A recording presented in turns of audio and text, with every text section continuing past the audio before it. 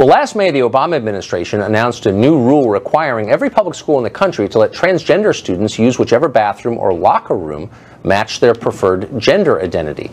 Well, yesterday, the Trump administration retracted that rule, saying that bathroom policies like these are state issues and shouldn't be set by the decrees of 1600 Pennsylvania Avenue.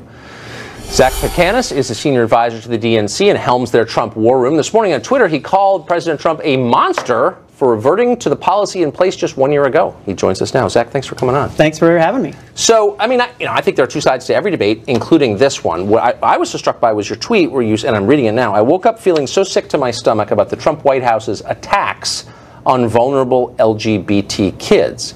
These people are monsters. And I thought to myself, was Obama attacking vulnerable LGBT kids a year ago before putting this policy into place? He spent 7 years as president and didn't do this. Was he a monster attacking LGBT kids during that time? Well, I mean, what we know is that he put these protections in place. And let's be clear about what we're actually talking about. This is guidance that was provided to schools that schools wanted and asked for, and it's for a very specific reason. They wanted to create a safe environment for all the kids in their school, and they wanted to avoid Title IX lawsuits. I mean, that's what's so mind-boggling about what the Trump administration did today. He took away practical guidance to school administrators and principals who were looking to create this safe environment and were looking to not get sued for Title IX violations. I mean, those guidelines still exist on the internet, presumably, and they could look them up. It's not like they're disappearing from the English language.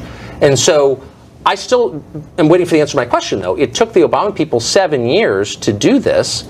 And that's fine with me, but I'm not the one calling people monsters for pulling them back. So, like, are you giving President Obama a pass for not acting on this sooner? I'm giving President Obama extraordinary praise for taking decisive action to protect these vulnerable kids. And I am saying that Donald Trump is not only a monster, but he's a coward. We're talking about somebody who is so emasculated by Vladimir Putin that he has to. All right, I'm going to have to stop you there because now we're getting off in a crazy world. That he has to come back and pick on vulnerable kids. These kids are the most vulnerable children in the country. Slow down, Zach. Let's get to the core of the issue. Look, I get that I'm never going to get you to say that Obama should have done it. That's fine. Let's move from the politics to the science, because this policy has implications that go far beyond bathrooms and locker rooms. The core question is what constitutes male and female. And the implication of these guidelines that Obama put in place is that a man is someone who says he's a man, and a woman is someone who says she's a woman. You get to decide your gender. There's no biological anchor to sex anymore. It's all determined by the individual. So my obvious question for you is, how do I know if a person's male or female? Is there some other absolute standard that people have to meet to be male or female, other than what they say? One's gender identity is enough to show what gender they are. And so if you're confused about that, I mean, I leave that, to your level of enlightenment and no, it's not about enlightenment. It's not about moral status. This is a real question because there are all kinds of institutions in American life that function on a sex-segregated basis. Women's college, sports, both professional and amateur, prisons. And so you're telling me that I can play on a women's sports team when I say I'm a woman.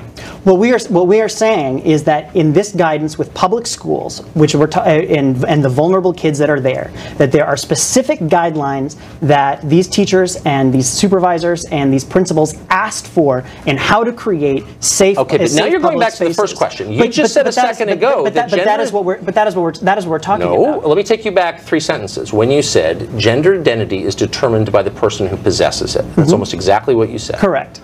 And I'm saying there are massive implications of this that everyone is either too dumb or too embarrassed to explore, but let's do so now.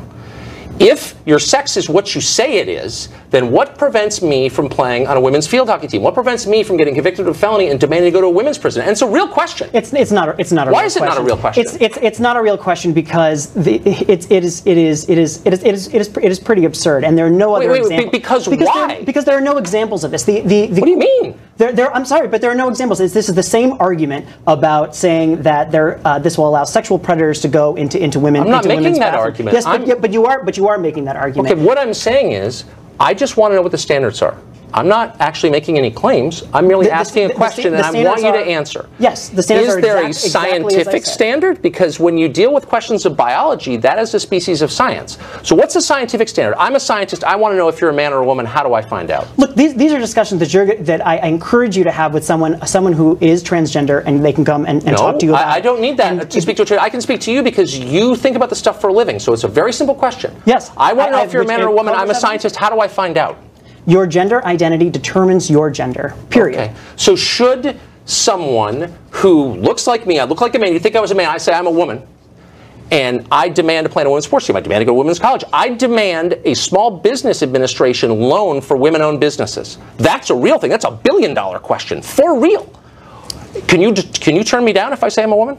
The question that is on the table right now is about Title IX. Let's not and about guidance. No, but you want to go off on Title IX applies. It's not a tangent. Title IX applies and was created around the question of women's sports.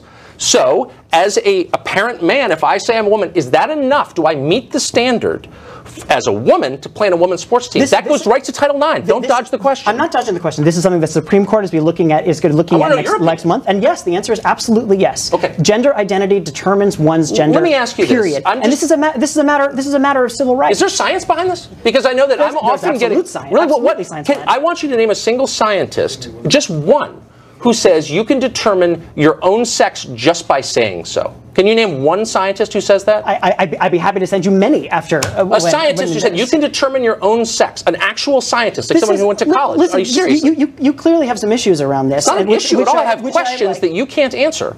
And you're instead throwing things like you're not enlightened. I'm asking you a sincere question. What's the science behind this? And you're deflecting. Why? I'm simply not deflecting. This is a matter of settled science, and it is something. What's the science exactly? That you are what you say you are? Could I change my race too? And don't dodge that question. That's a real question. No, you cannot.